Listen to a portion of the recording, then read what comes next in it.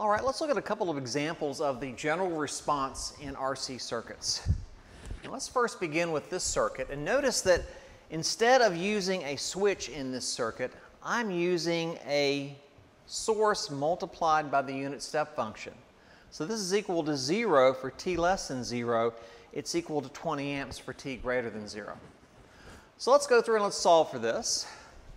So in this case, I want to find, once again, for VC, I want to find VC for t greater than or equal to 0, assuming, once again, steady state for t less than 0.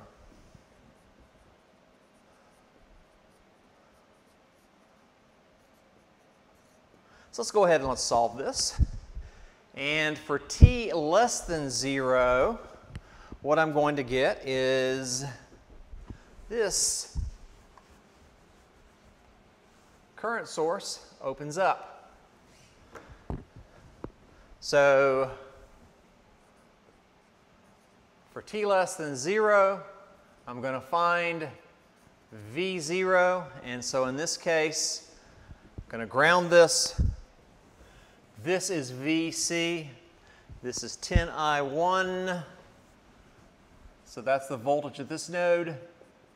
I1, of course, is this current. That's 40 volts.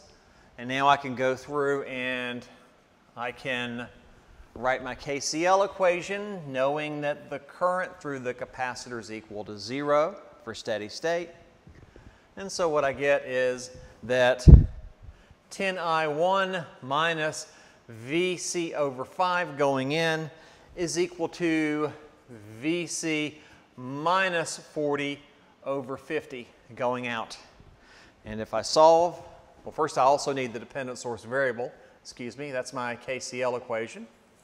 And my dependent source variable equation is that I1 is equal to VC minus 40 divided by 50.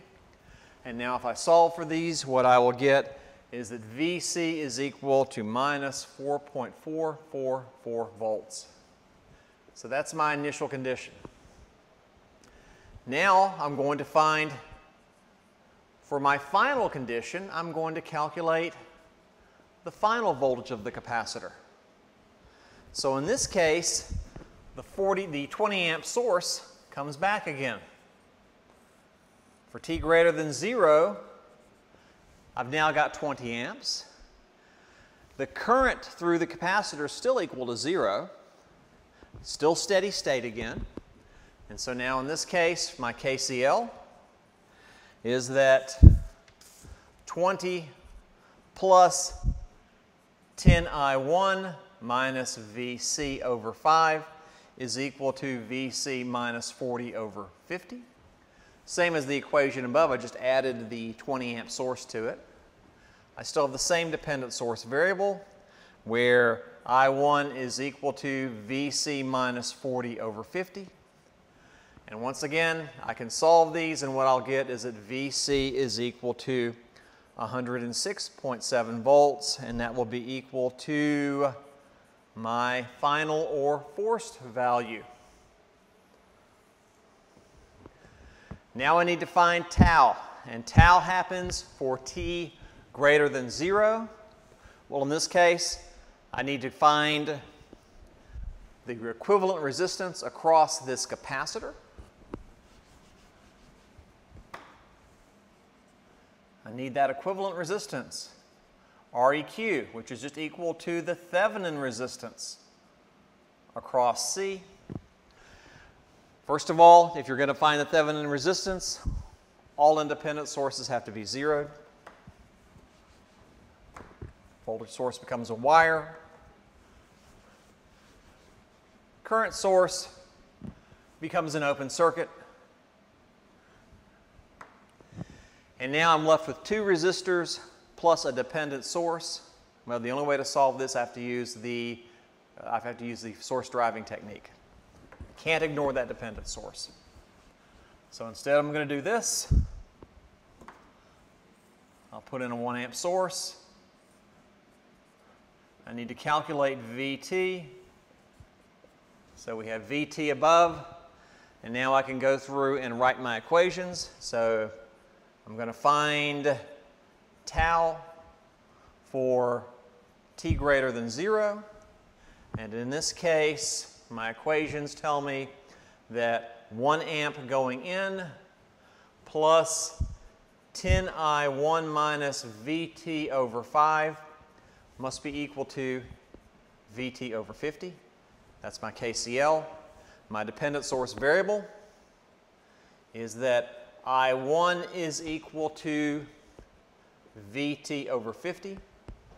And I can now solve these, and I'll find that Vt is equal to 5.556 volts, and therefore the equivalent resistance is equal to R, which is equal to 5.556 ohms. Nodal analysis, Thevenin's theorem. I apply that. I've got these. I can now plug them into the general solution equation. And if I do that, what I will get is the following. Vc of t is equal to my final value times 1 minus e to the minus t over rc plus my initial value times e to the minus t over rc. Plug in my values for r, for c, for c was already given, for VO and VF. I plug those in, and what I'll get is 106.7 minus 101.11 times e to the minus 0.9 t volts for t greater than or equal to 0. And there's my answer for Vc. So here we see an application of the general response, the general solution. All right, I've got a non-zero initial condition and a non-zero final condition. But I just need to calculate 3 quantities: the initial voltage, the final voltage, and the value of R across the resistor for t greater than 0 after the switching event. Okay, now from here, let's look at another example.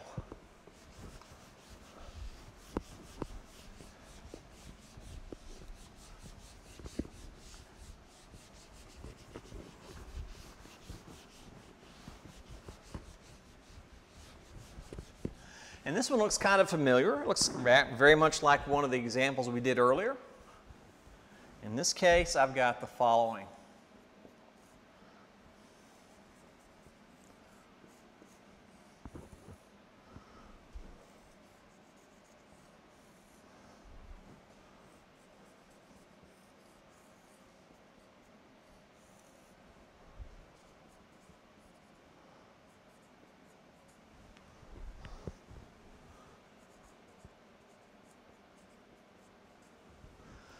So in this case, notice I've got a voltage source 40U of t. This turns on after the switching event. I've got 90U minus t. This turns off after the switching event. So once again, I'm using the unit step functions. This is 30 kiloohms. This is 0.5 microfarads with a voltage of Vc, 60 kiloohms, 20 kiloohms, and a current I1 of t. Once again, we're going to assume steady state operation for t less than 0.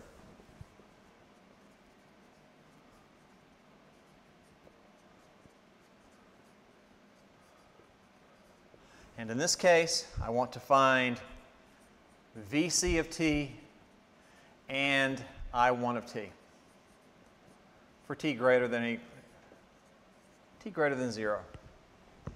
So in this case, looking at this, we note that in this particular case, I've got 2 quantities. One is the voltage across the capacitor. I find that from the solution. So Vc is equal to V final times 1 minus e to the minus t over Rc plus V0 times e to the minus t over RC. I find that from the general solution. I then find I1 of t given VC.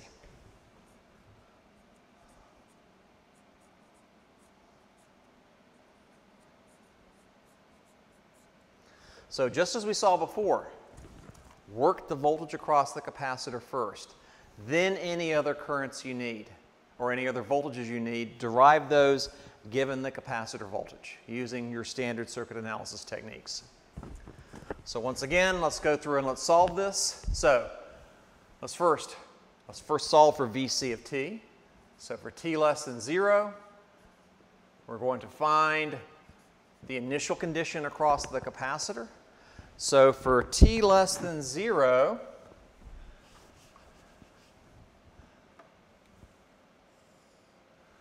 that source is off. This source is on. This is a 90-volt source. So here's my circuit for t less than 0. I'm going to ground the bottom node. That makes this voltage VC. And now I can go through and I can define the currents through these two other resistors, and I can write my KCL. And so what I'm going to get is that this is 90 volts. So VC minus 90 over 30K plus VC over 60K is equal to, and I'm just going to stick with that direction, it's equal to 0 minus VC over 20K. And if I solve, what I get is that VC is equal to 30 volts for t less than 0, which is therefore equal to 30 volts for my initial condition. So that's my initial condition, easily solved. Now, for t going to infinity, let's find the final condition. Now, before, the current through the capacitor was equal to 0 when I wrote that Kcl equation. It was in steady state. We're back in steady state. The current through the capacitor is still equal to 0. So in this case, what I get is I flip around these sources. This source now goes to 0. It turns off for t greater than 0. This source turns on. We got the 40 volt, so now I have minus 40 volts at that node. And now I can go through and write the Kcl equation for this. And what I get is that VC divided by 30K plus VC divided by 60K, both going out, must be equal to minus 40 minus VC divided by 20K going in. And what I will get is that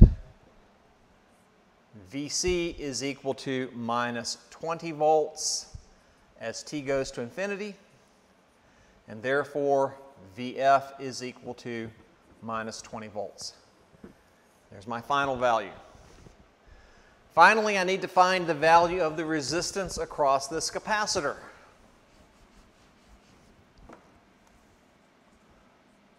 What is REQ between those 2 points? Well, let's first go through, zero out that source. What do I have left? 3 resistors in parallel. So REQ is just equal to 30K in parallel with 60K in parallel with 20K, and that's equal to 10 kilo ohms. That's my value of R.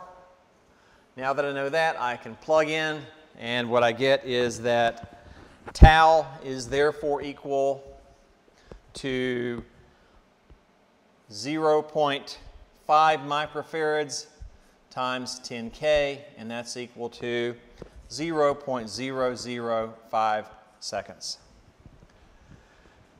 I plug into the general solution, and what I will get is this.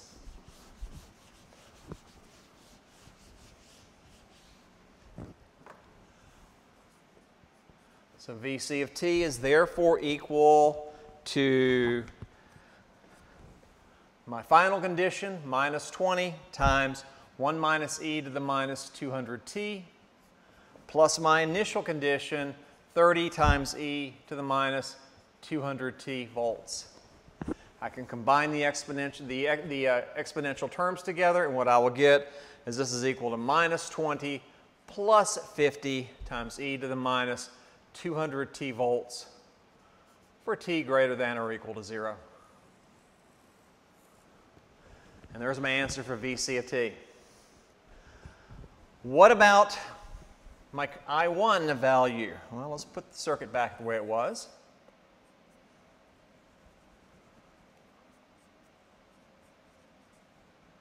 There's my 40 volts.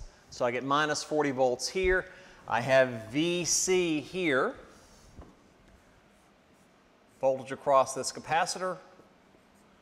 I know what Vc is equal to, and therefore I1 of t is just equal to minus 40 minus Vc of t divided by 20K, and therefore that current must be equal to minus 1 minus 2.5 times e to the minus 200t milliamps.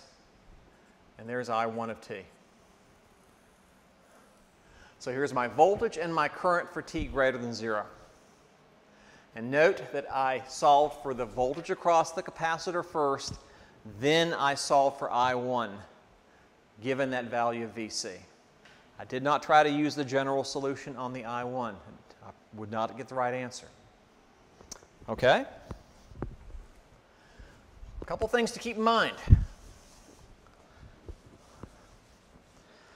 All right?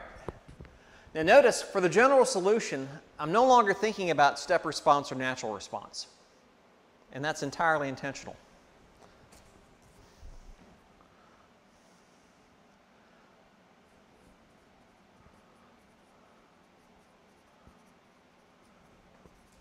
Don't worry about natural or forced response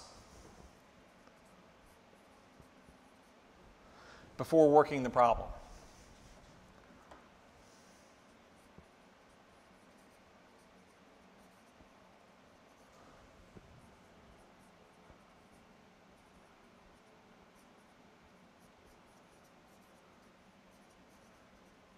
This is an important thing.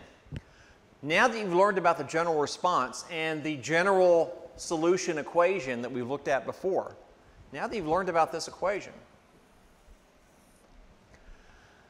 you should never look at a problem and say to yourself, boy, is this a natural response, or is it a forced response, or is it a general response?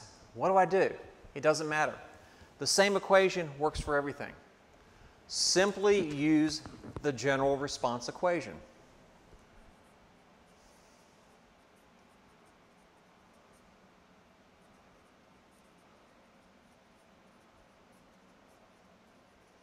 So use the general response solution. We want to find VO and find VF. If VO is equal to 0, if the initial condition turns out to be equal to 0, you've got a forced response. If VF, the final condition, turns out to be equal to 0, you have a natural response. But you figure that out after the fact. You don't need to waste time thinking about it before you work the problem. Calculate the initial condition, calculate the final condition, calculate tau, and then you're ready. You've got everything you need. And then whether or not it may be forced or natural just falls right out once you work the problem. All right? So here we see plenty of examples, just a couple of examples now of the general response applied to RC circuits. Now let's look at the step and general response applied to RL circuits. And as you might guess, you're once again going to see how duality in the equations forces a great deal of similarity in the types of equations you're going to see and the types of solutions.